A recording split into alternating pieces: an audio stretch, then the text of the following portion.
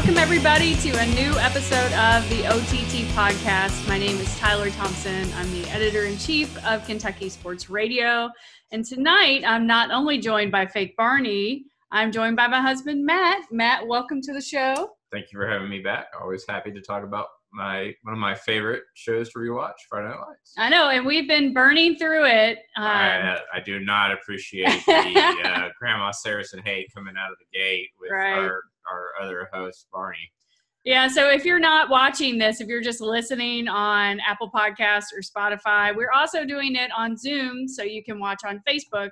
And Barney is still using the slightly offensive virtual background of Grandma Saracen with a big X on her face. How is it offensive? You know, we all have to die, and Grandma is like a cockroach. She just continues to survive season after season. It's just like, you know, the nuclear blast comes, all these other characters come and go, and Grandma's still crawling around forgetting stuff. I love that you took some heat for your Grandma Saracen takes on Twitter. From whom? From Jax Teller, who was just like, man, she's got dementia, and you just keep crushing her. Yeah, Jax Teller from the top rope out of nowhere. I don't know what that was about, but, you know, Grandma Saracen, I just don't see how she's likable, but whatever. She doesn't do anything to the plot. I think she had some great lines. I actually wrote some down in my notes for this season. So we're starting season 4 of our rewatch.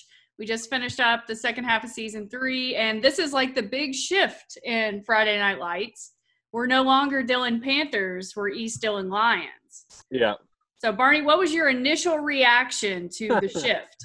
Well, I knew it was coming, but I guess I just assumed that Wade was going there, that like something was going to – or like, you know, when they had the split – that, you know, they were going to offer it to Wade, which would, in real life, have probably made the most sense, not taking it away from the coach who just brought him to state.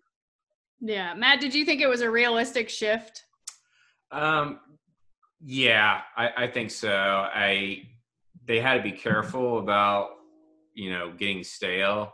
I listened to your all's podcast of the last part of season 3. While I agree, had they won state, it would have been strange and not realistic for Coach Taylor to be shipped off. But this is Texas football, and, you know, it only matters if you got that ring. So if you didn't have that ring, you get all the excuse for you to walk yourself out.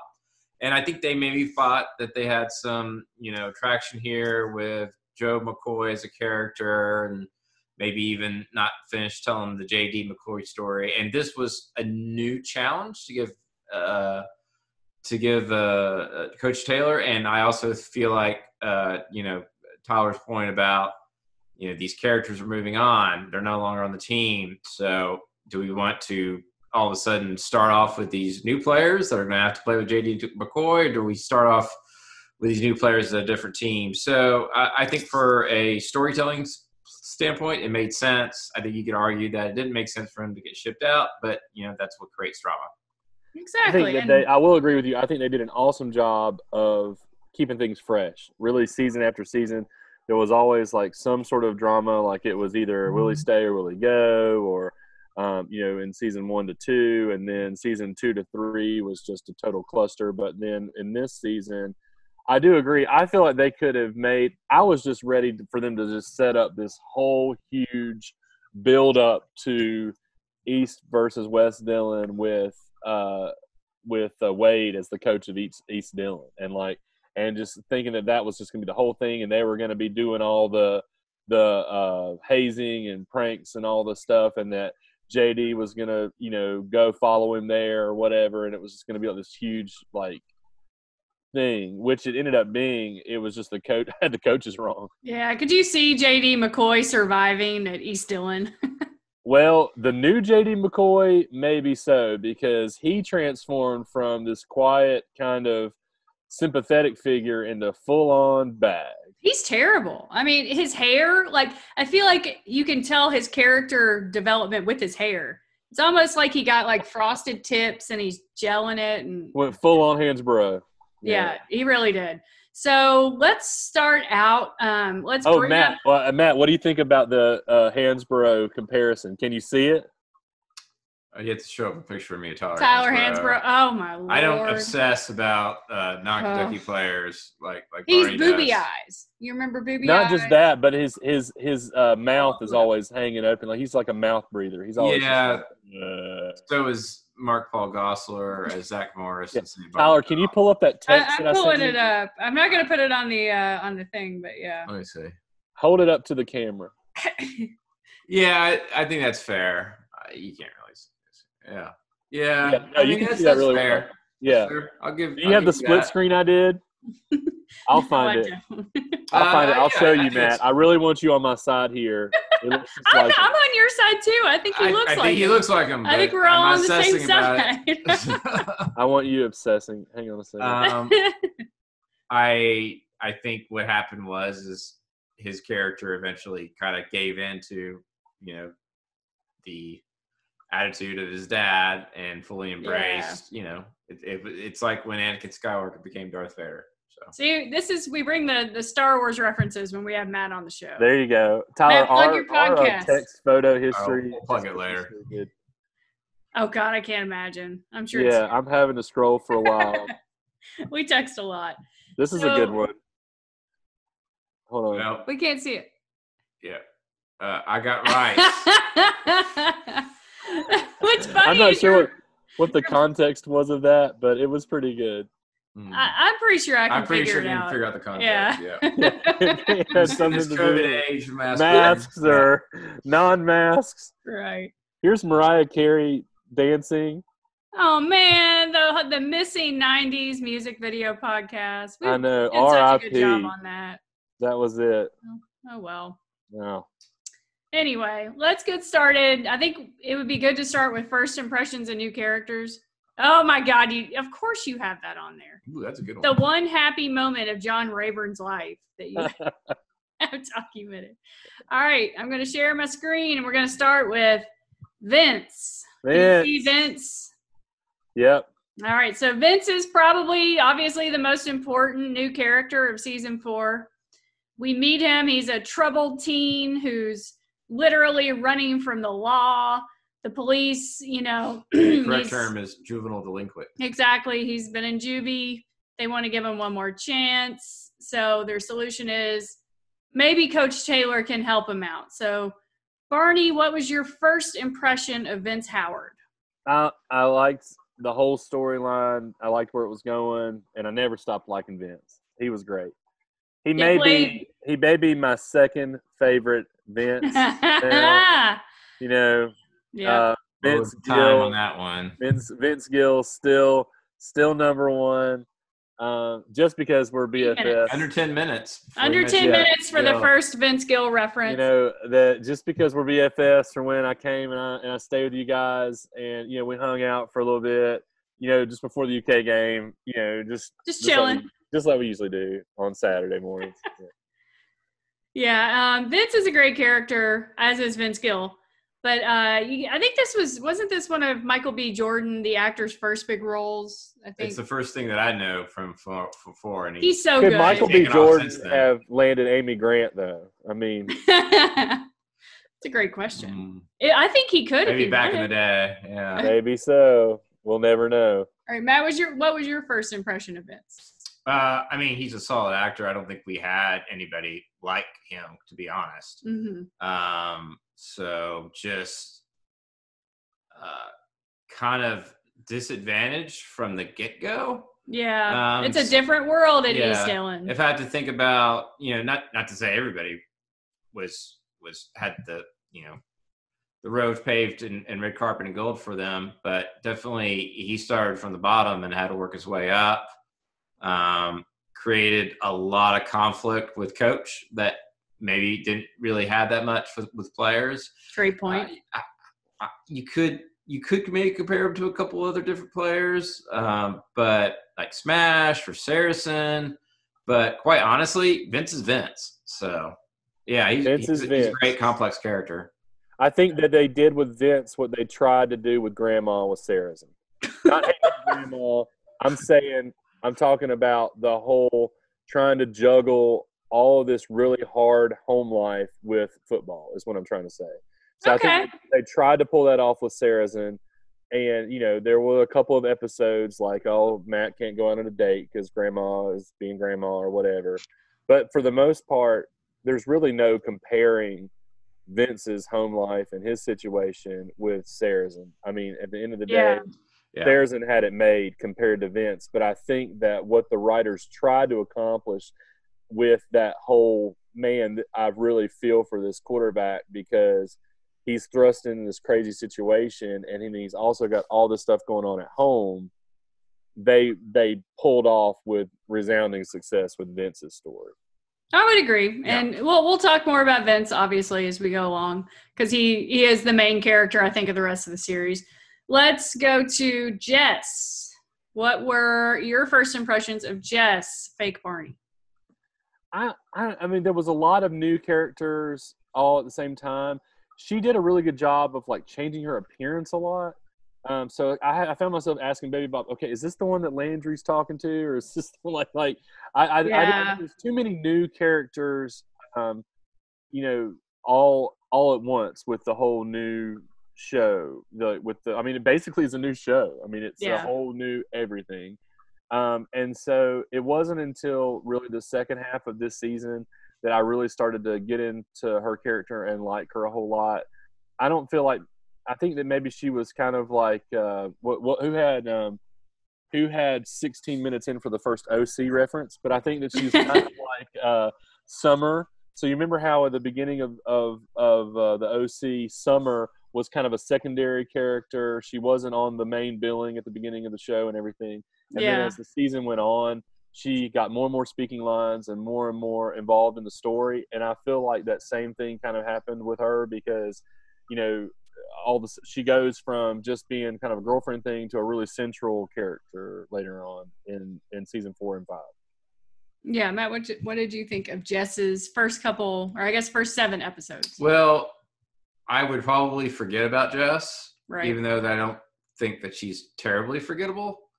I like that she doesn't tend to be a typical female, but that we've had before, except for the fact that she has caught young Landry's eye. Landry. And so there's a little bit of the, Landry puppy dog eyes to the girl that's really not into him.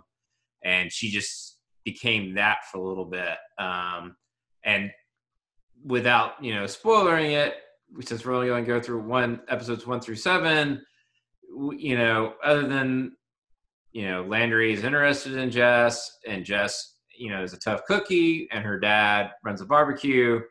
Jess ain't bad. She just can sometimes be a little forgettable.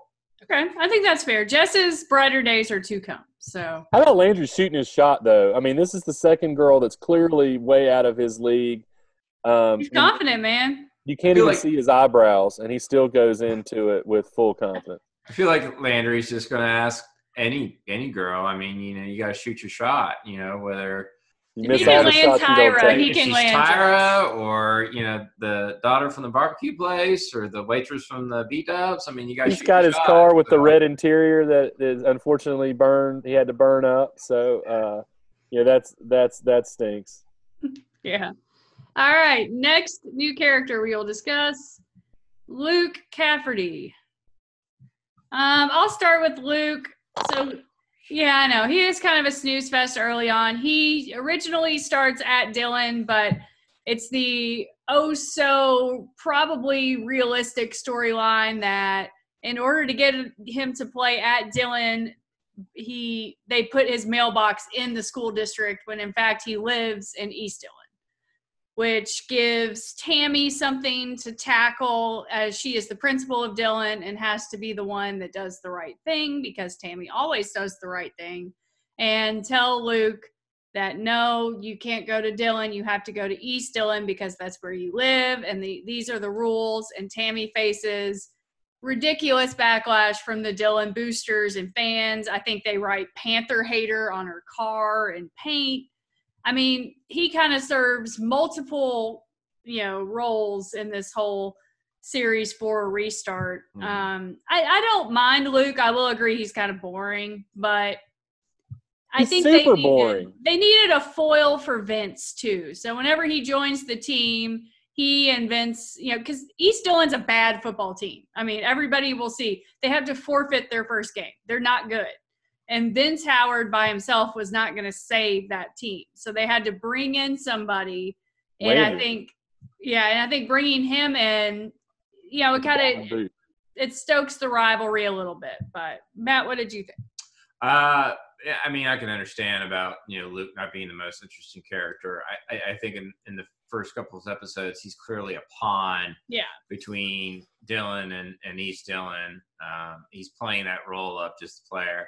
I think he means well. I think he could have had a much worse attitude about having switched. He just said, look, I just want to play ball. And when they told him, like, well, if you want to play ball, you have to play ball here. And it's like, well, but I have a better shot at playing at Dillon. And, they're just like, well, sorry, that's not happening. And he kind of just embraced it, and he didn't whine or pout about it.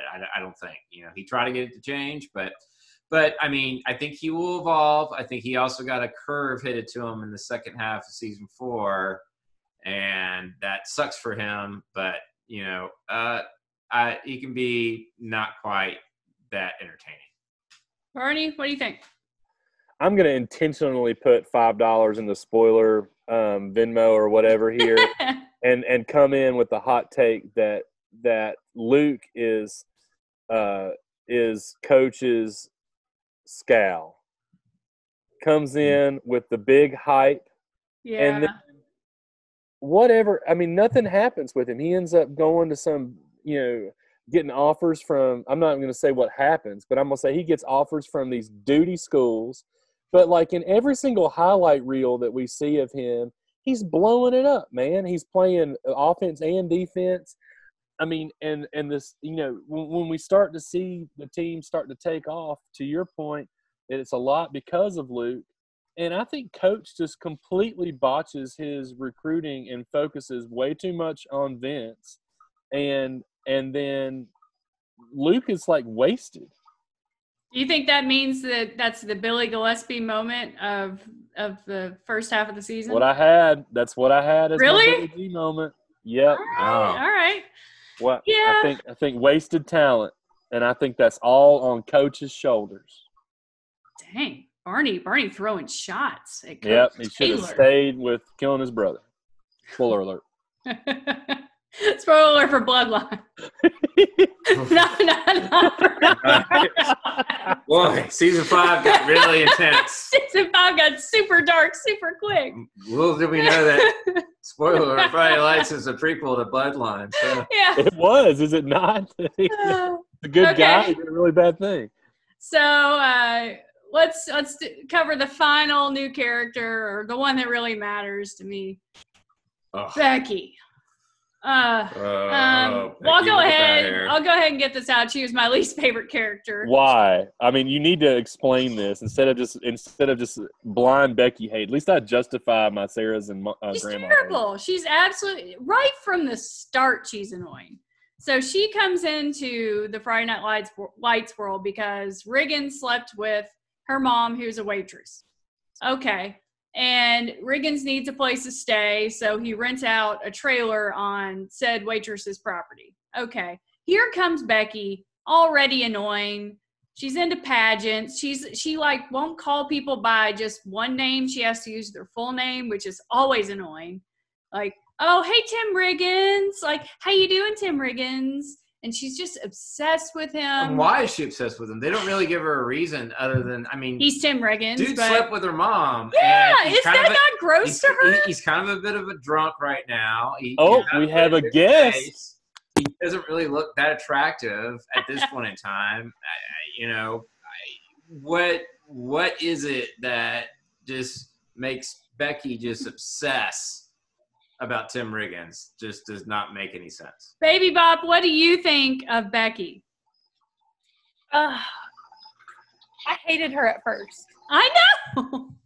But I also no spoilers because we're only like 7 episodes. First half of season 4. Okay.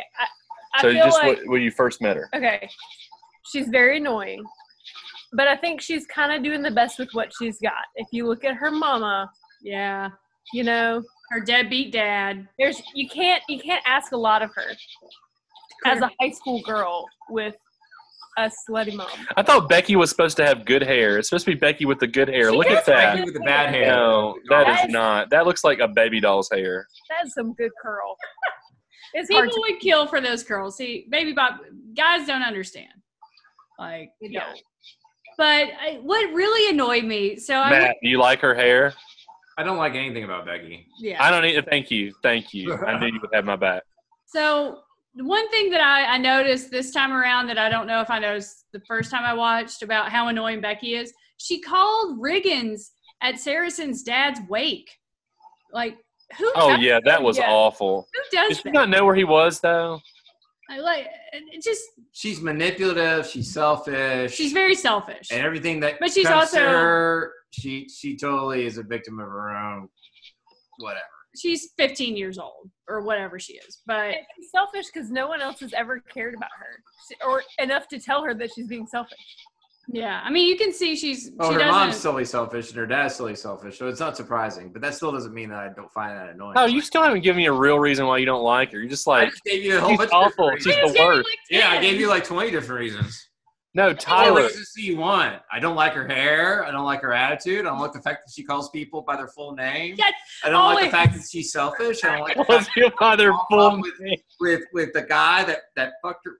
Excuse me. Oh. That's it. Well, there went the tag. We put the tag on our Whatever. podcast. We're on There it podcast. goes. Yeah, it's just- Can we have a jar for that too? Yeah, just there's so many reasons why I hate Becky. So I think it's just like every time she comes up to Riggins's truck window, it's like, "Hey, Tim Riggins, I need a ride to school.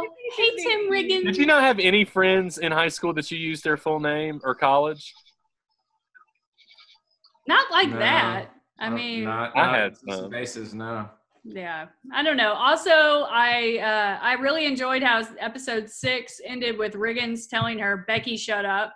that's the best line of the whole. I feel like that was the whole. I feel like he was speaking for the audience there. Yeah. We're not Becky, supposed to just- like just her. shut And up. Riggins is his words are like currency anyway. You don't get a lot of it, so for like 3 lines to be wasted on Becky shut up is pretty good. Oh no! We've been signed out because our account is signed in from another device. Who is hacking us? Okay, we are back. Sorry about the interruption. The KSR Zoom is a busy place these days, and my coworker Nick Roush was trying to log on to do 11 personnel. So, if you're angry about this blip in the recording, please tweet him at Nick Roush Roush. at Roush KSR. Even though he's had a rough week, he's got. I'm going to stop and tweet him right now. So we were talking about Becky. I think we've I think we covered the ground. we've with Becky. covered that subject. Becky's Becky. Becky's Becky. She was my least favorite character. She was yours. Was she yours? I'm assuming. Easily, yeah. Okay. Yeah. Barney, was she Will yours? remain so. No, new JD is the worst. Okay, that's fair. Yeah, new JD McCoy is Yeah. terrible. What about you, Baby Bop? I knew JD. He's just his dad, though. He's just become his dad. Right. Yep. His hair especially is terrible. Like where it's just got that like curly kind of frosty spike and What does he look like? Well, Baby Bop likes that kind of North Carolina look. So, Listen. with the frosted tips, the Tyler Hansbrough. I don't care what you look like. If you beat Duke 4 times, you can look like whatever you want, right? touche. Thank you. Exactly. What about favorite character? Baby Bop, who was your favorite character of the first half of season 4? I didn't do my homework for this. I just walked out. I'll on the answer porch. for her. I know who it is. It's Tam Sass. Yeah. Yes. Tam Sass. So we saw full on Tam Sass Tammy. coming in. Tammy Taylor with her sassy self becoming the character that you were telling me that I was going to like all along. That I just wasn't quite there, where she's just gone full on low cut. We'll say that. No. They covered her. When you boobs. talk about Season her four. outfits, They gave her age appropriate clothing. And her cowboy boots everywhere. Always with the cowboy boots. He basically wears the outfit that you wear if you're a girl to a country concert in North Carolina. That's fair. Not even that. It's like business on the top, party on the bottom. I could see her trying to go pee in the woods in the parking lot of the pavilion up She here. probably did do that. Tammy has a really good boss moment early in the season, though, when she What was kills that? off the boosters. That was good, yes. I could see Julie peeing in the woods. No, No, Julie Tammy- would totally pee in the woods and hook up with somebody while she was there. I mean, That is a country concert. There's a lot of information that comes out about his past dating life on this podcast. Tammy rolling up on the boosters at Applebee's was awesome. How about Tammy with the coin toss? that was great. That was great. It was also good. Remember, we want to kick this way. You want to call this, move that. You gave him like 3 instructions, and she did the opposite of every single one of them and walked it It was out. awesome. I Like- loved, it's not quite like a really fun moment, but I thought it was a great moment for her when she is helping Matt Saracen after his dad died, and she went to the funeral home with him, and the funeral home director's like trying to swindle Matt Saracen into buying this like really expensive $9,000 casket, and she just takes over and is like, "You're not doing that to this kid." Like, she's great. Like, she's just really great. Like, she takes over. I love her. So yeah, Tam Sass is definitely a trend that is on the rise, I would say. Everybody that, when having not watched the show, everybody is like, Tammy's the best. Tammy's the best. And I mean, she's great, like, to this point, but she's not the best. She's not worthy of like the Isn't she ardor the that biggest she gets. person on the art? The focal but- point of But the in DVD cover. But in this season, I'm sold. I'm totally sold. She's awesome. All right, I'm surprised that you guys went with Tammy because I went with Buddy as my favorite character for the first half of season 4 because you get to see Buddy, who is always, died and true Dylan Panther booster. It's who he is. It's the first thing he identifies with. And he denounces that and becomes an East Dillon Lion, which is just like a fascinating thing to watch.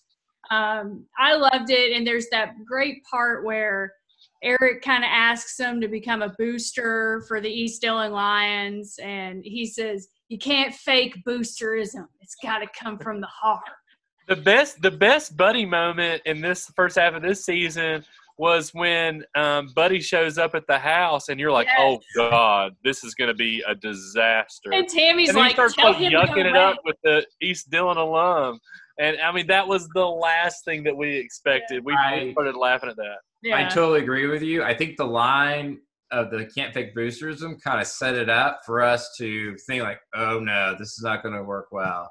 And having seen this episode a couple of times, I forgot on the rewatch about the little twist there that even Buddy knows all the guys at East Dillon. Oh, and he's from then on, he's just perfect with it. He loves it. More great writing. Buddy's character development, I think, is my favorite because Yeah. he's always Buddy. Like, he's always true to his nature. Yeah. But he also, you see growth in him, which is just the mark of a really good character. Yeah, I mean, I've long talked about the arc for Buddy Garrity, and I hinted that it's coming. And this, to me, when they were at the J.D. McCoy cookout, and he puts his hands up and goes, "I'm no longer a Panther," and he just Panther. announces his Pantherhood No longer a Panther. and fully engages into supporting East Dillon. To me, that Not fully. Have y'all noticed that his clothes start to gradually change in the color spectrum? I never noticed this type of stuff, but I totally noticed that. So, like, when he first started showing up to the East Dillon games, that's when I'm like, not totally. He's wearing it's like a maroonish kind of black shirt. Like, it's not, he's not full on, or it's like you see him move from the blue to the red. And then, like, by the end, you're right, man. He's like full on, lines. I also feel like it's an interesting take because you can see, Buddy just didn't inherit this. He kind of built it, and with his personality, and you can see him rebuild a program with boosterism from the ground up, and it's kind of amazing about just how good he is at what he does. So Yeah, Buddy was great. We'll get more of him in the second half of season 4. I was about to let loose a spoiler, but I will save it for the next episode because there's a really great buddy moment in the second half of season 4. It's never stopped you before, especially on Twitter today, Tyler. Oh, whatever. People knew that new characters are coming. The fact that you have Becky as a new character, I mean, there could have been a new character and they still would have been at Dylan. Now, she had a list of them. She was like, we're going to talk about me. They could have all been freshman class people. Well, that's what I said to the guys. This guy responded back and was like, I'm on season 1. And I was like, oh, you're going to meet some friends. People graduate from high school. Are you saying there was spoiler alert? People are in high school forever. All right, so favorite storyline. I'll go first. Mine's super obvious and probably, whatever. But Coach Taylor winning the team over the East Dillon Lions. Because, it started when he took over. They had to forfeit the first game. He made that decision, which was not popular. But eventually he wins them over. And that moment where they have that practice at night where he doesn't think anybody's going to show up. And then slowly but surely, people show up, I thought was awesome. Like, I love that moment. So that was my favorite. What was yours? I mean, I think the buddy one. I'll just be honest. I mean, I went through a couple lists in my head. But honestly, that is the arc of Buddy Garrity. And you've been talking about that for a while. And I love Buddy. I mean, don't get me wrong. He's my favorite character. But I've been waiting for that moment. And to me, that's when it's just like, look, Buddy is more than just this, one-dimensional character. Yeah. And they've been showing little bits of that. They did a lot of it with season 3, and it definitely came out for season 4 for all the reasons I already stated. What about you, Barnes? For the first half, I'm not sure. I guess I kind of got into Matt and Julie stuff for the first half. I liked how – and this is something that we've talked about. Well, we've talked about before how Tammy and Coach are able to, at this point in their acting journey, working together, communicate really well how they feel without talking, and everybody really being in the moment and understanding what they're going through. I feel like we got there with Matt and Julie. Their breakup, if you recall, wasn't an actual conversation. It's like they were sitting in the car and they looked at each other and everybody knew they'd just broken up and they didn't even say anything. It was really good. So I actually had that as my realest moment as well. Yeah, that's a good one because Saracen goes through so much this season. He sticks around Dylan. He says to take care of his grandmother. It's really to be with Julie. His dad dies. He's kind of spinning. They do that weird trip to Austin where Julie doesn't tell her mom that they're going. And I had him 150% going to the Army because of everything that you just said, and because of his dad. Yeah, I'm glad he didn't. Seriously, he would have sticked with his dad. I mean, his dad went to the Army all you guys are all about parents, kid, mumbo jumbo, psychological crap. That would have been the predictable thing for him to do. His dad was running from everything and didn't really know what to do, so he, joined the Army, so he didn't have to deal with stuff at home. But Saracen, he's the antithesis of that. Like, he doesn't run. He would have been easy. It would have been easy though for him to do it. He doesn't. Yeah, but he doesn't do the easy thing necessarily. That's kind of not his MO.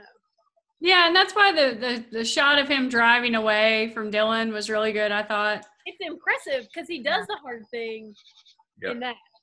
Yeah. And he also doesn't say goodbye. That was kind of Bush League. But it's so high school. Especially to Landry.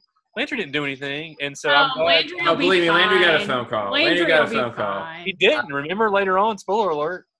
No, I do remember later on, spoiler alert. He chewed him out. No. So anyways, moving on because I don't want to pay $15 on the spoiler. Has it gotten up to $50? No, $15. Oh, 15. He was not running away. He was moving forward. That's good. That's a good way to think of it. Because he's too talented to stick around Dylan. I mean, we didn't go through those stupid 2 episodes where he was shadowing that artist guy who Oh, that was the worst. That was up there on my least favorite storylines. Actually, my least favorite storyline was Saracen sticking around Dylan just because it was painful to watch. It was just like, just go, man. Like you're working at a pizza shop, like you're delivering pizzas. Like, come on. I don't know. What was your least favorite? I didn't like the interaction between Saracen and his, quote unquote mentor art guy. Yeah. And it was just, this wasn't my least favorite moment per se, but it was a moment that had to happen, and just the dealing with the grief of Saracen's dad passing away. It was really sad. It's a hard episode for me to watch, but I also know that the actor did a great job, probably deserved an Emmy for the whole season, even though he was in half of it. It's just... You're talking about Lila? Nah. The guy who plays Saracen. The guy who plays Saracen. I was kidding, because she randomly showed up in that episode. That was a bad. That was actually... I want more of that Lila. I want third, fourth season Lila, not second, first season Lila. But I mean, when I say least favorite, it was just the hardest for me. Baby Bop's not in the picture, though. Oh yeah, it kind of looks like Baby Bop. Thank you. Well, let's talk about Lila. You don't have, Yeah, you don't have Buddy's chin. I do not. We'll talk about Lila because she does show up. So she comes back for Saracen's dad's funeral / I guess it timed well with her fall break. I'm not really sure what Vanderbilt's academic calendar is like. I think it timed well with she needed to get herself some done. Okay, on 3, everyone raise your hand if you've ridden a mechanical bull. 1, 2, 3. I knew whose hand and only hand was going to come up. Are you serious? Are you? What are you doing? No. It's because they live in Nashville. They're like too cool for it. It's what No, we have one in Nashville. There's one in St. Louis that we saw. I've been to Texas several times. And you elected not to ride it? Why would I want to ride it? Why not? Did you not see how much fun it was? No, it's not fun. It's more fun for everybody that's watching you. And you look really hot when you do it, Matt. I think that's there you go. No, you have a really, really horny old guy that's controlling That's true. that when they get a girl on there he is. There he is in the picture. He's right over Tim's butt. Jiggles the line to make you jiggle up on it. And then whenever he wants you to be off of it, he can just get you off of it. So it's not even like a competition. There he is. He's right there. He's right there. You're right, Matt. There he looks like Tom Crean. Yeah. Look at him. That's Tom Crean back there. Yeah, he's making out with that bottle like it's his son. Yeah. Yeah, so Lila, I mean, I get it. Everyone who's been in a serious high school relationship and they break up when they go to college, most people have this moment where they come back for fall break, and if they're not have the nookie. Yeah, if they're not with somebody that's already, it's like, well, I'll just, we'll hang out. And then it's like, well, do I miss this enough to commit to trying to do long distance? And usually it's no, but I actually found that storyline pretty realistic. Check out that lady back in the background next to I think that's a lady in a cowboy hat. Oh, I thought you were talking about the one on the far right. Lot going on there too. But yeah, the one on the far right, I wish that she was Saracen's grandma. She would have been way more fun than the actual Saracen grandma. I mean, what is that on her shirt? That says Texas, to be honest. Yeah. Look at that grin. That grin says, "Look I know what she's getting. I know what she's doing." Been there, done that. That boy needs to cut his hair. Wearing it now. Yeah. Somebody's getting pregnant. Oh boy. Barney, it sounded like you had thoughts about Lila's return when we were kind of previewing it on the last. Yeah, I just found it to be completely random. It's like if you have 2 Minka Kelly coins and you can use those coins at any point during the episode to redeem for a Minka Kelly appearance. I just thought it was really strange to use that capital on the Saracen dad funeral. But what was good was when Becky comes up, knocks on the door with Tim, and Lila's just like, Yeah, That was that is one of my perfect. favorite moments. She bats her eyes at her to say hi. That was a Billy Clyde moment right there. That's enough reason for her to come back. I Because agree. She's like, her face says, "I'm older than you. I'm hotter than you. Yes, I had sex with Tim last night and you didn't." And it's just very like. That's what I'm talking about, baby Bob. I thought that was awesome. And also, like, it was super, super awkward when Lila comes by a few days later and Tim's not there, but Becky is. And Becky's like, "You're so pretty." Like, weird. That must be easy for you. Was that your most awkward moment, Tyler? no. Mine was 2 words. Oh, Glenn. Yes. Was that he's the assistant coach, right? No, Glenn was the teacher yeah, that stayed okay. out with Tammy. Okay. We'll get to that in a minute. And then she looks at him and goes, "Oh, Glenn." Glenn, bless your heart. That was definitely cringeworthy. My most cringeworthy moment was when Julie and Devin are at the gay bar and they see the assistant coach, whose name I can never remember. The guy that I looked it up today. The guy who runs or is the store manager at Sears or something. Yeah, he works at Sears. Yeah, and she sees him there, and it's just like that in itself is not weird. Let's call him Coach Parrot because he repeats everything that anyone says. All he does is just repeat everything. Yeah, but I just thought, all right, defense, line up on the 20. He's like, defense, line up on the 20. But you know what? Stan Trobe, the trial. okay. What's up, baby pop? Like there's no, it's an annoying scene because you expect more to happen from that. Yeah. Yes. And in that same episode, and nothing happens. It's They like don't really address it until like 3 episodes later. So that typically happens in the second half of the season. But I think we can just go ahead and say, Julie comes up to him and was like, "Hey, I wanted to talk to you about when I saw you at the bar the other night," and he pretended like it didn't happen. Right. So I guess this is just Friday Night Lights' way of saying, there are still closeted gay people in the world. I don't know. It was very weird. The problem is that Coach Stan, that's his name, Yeah. I guess, just seems somebody that Coach Taylor would get rid of as soon as he had the opportunity to. But he can't. They started having some more coaches come over, but yeah, they use him. And he does become better, but he does so many cringeworthy stuff that it just – when he guaranteed the victory, that was bad. Yeah, it's just like this is the coach that you just that was awesome. Put a muzzle on. And, but he's just too amped. He's too excited, and I think he's great comic relief because he's just such a clown. You know what? A moment that made me laugh that I wrote down: the random Mike Leach cameo in episode 2. Did you all catch that? I don't think we did. Oh my god! My goodness! We have to go find it on YouTube and play it. Well, now we'll get in trouble with copyrights. I'm not dealing with that again. You gotta swing your sword, dude. Yeah, I'll turn off my screen share. I don't think that has anything to do with this. But so Coach Taylor's at the gas. Hold it up on your phone. Like that's still gonna get us in trouble. You talk about it. I'll look it up. Yeah. Oh.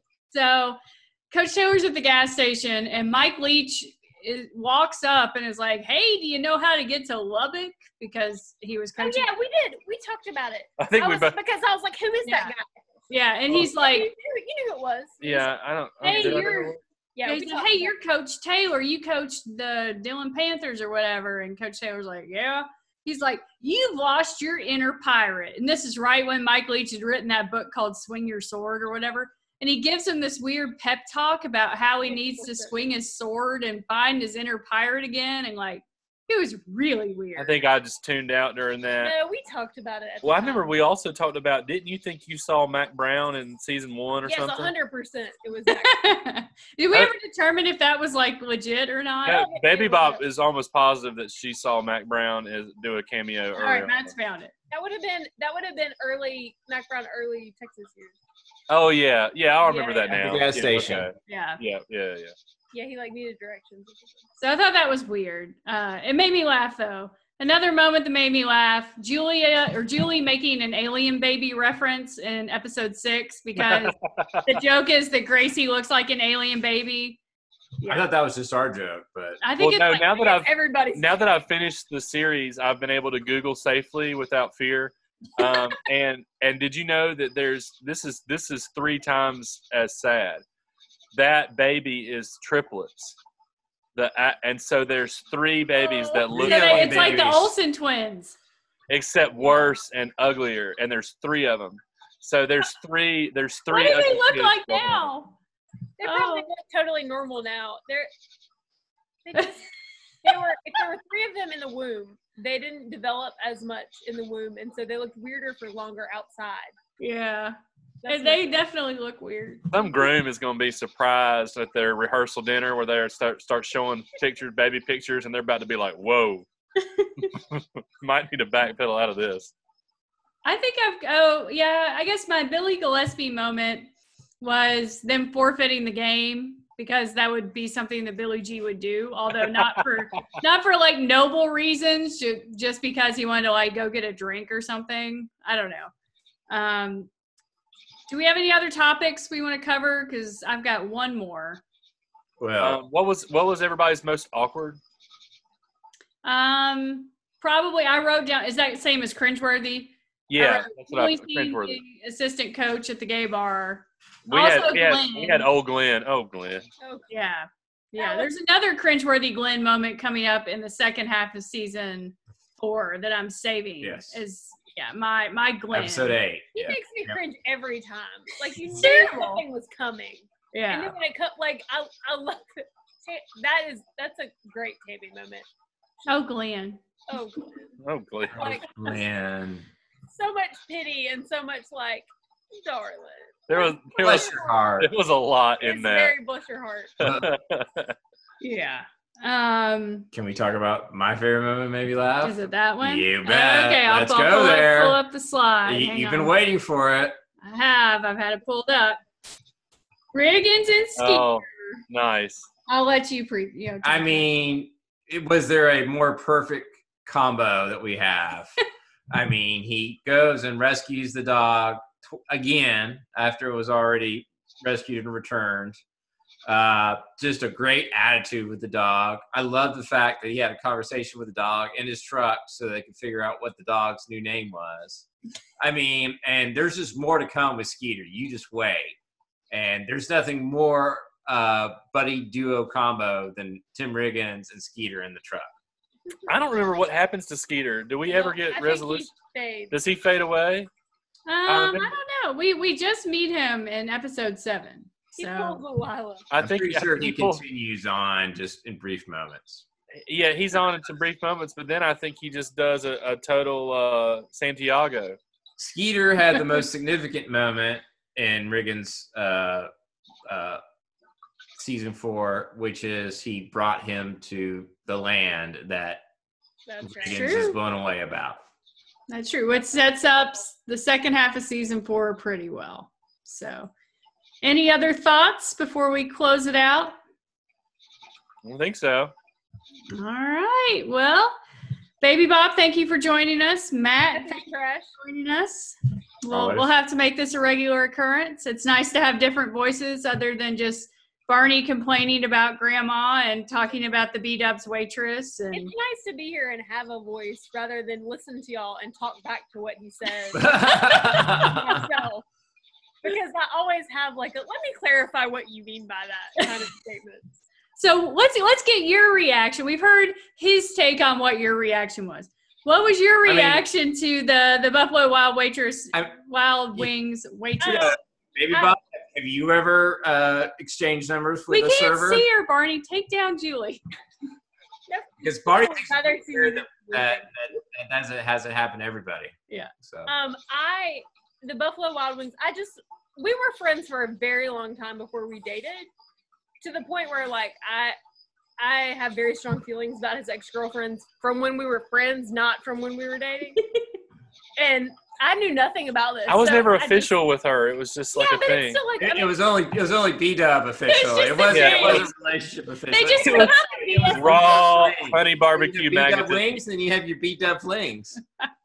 It's the kind of BS that we would have talked about before. But it was a summer. I was surprised and a little I think what was surprising that she wrote her number down on the thing. that you pursued a Buffalo Wild Wings waitress. No offense to anyone, but She wasn't ugly. it's a weird way to meet somebody. I like that she wasn't ugly. Like, that's not exactly she was pretty. That's the criteria. Yeah. It's flattering to me now that I've. Oh, I love it. All right. Well, we will have you guys back for at least one more episode. I would hope more. This has been really fun. We're going to cover episodes 8 through 13 next week, if that works for you all. We have like 3 more to go, I think. So. In 4, or where are y'all? In 4. Yeah. Okay. Yeah. We finished 2 nights ago? Yeah, we finished 2 nights ago. 4, as you said, Yeah. it's a bit of more of an emotional toll. Man, 4 is heavy. Season 4 is heavy. Second half. Yeah. Yeah. But it's good. It's good. But it's just like It is good. a little more than I had. It was just different from from a half of every other season. I have a question though. Did the writers change throughout? Like, I know the writers strike and everything, but after that, are they different in the different seasons? Do y'all know? I'm not sure. I'll look it up. That's a great question. We'll look it up for the next episode. Hey, do you think we should spend $250 to get Buddy on? I'm not paying for it. We? Do you mean like we? If we could get Buddy on, though, to say something like, go Cats, The go metaphor Panthers. I think I would actually pay money just to watch you talk to Buddy. There's a lot of love there. That would be funny. Are we Barney, talking changing the couch or, the money that folds? the money that folds. That's the line. I coming don't to love me. it from coming to America. Barney, have you looked up Vince Gill on Cameo?